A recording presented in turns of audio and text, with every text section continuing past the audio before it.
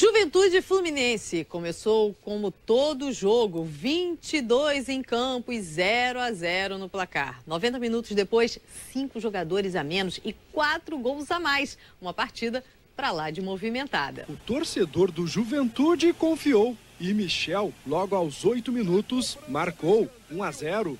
Começava aí uma batalha com muitas faltas.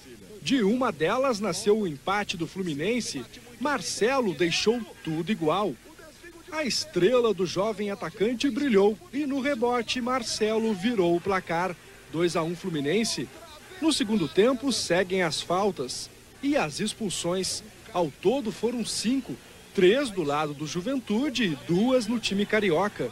O torcedor levanta, acredita e vê Gelfer aproveitar a sobra e deixar tudo igual, 2-2.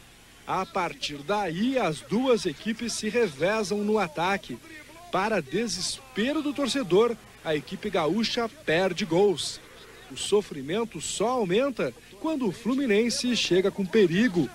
Mas nesta hora, valeu a garra dos goleiros. No jogo das faltas, dos cartões e das expulsões, a batalha terminou igual. Mas no jogo de volta no Rio, a vantagem é toda da equipe carioca. Acho que a gente conseguiu um bom resultado fora de casa, agora é tentar reverter esse placar no Maracanã. Eles saíram na frente, o resultado acabou sendo melhor para eles aqui, mas a gente tem plenas condições de fazer um bom jogo e conseguir a classificação lá no Rio de Janeiro.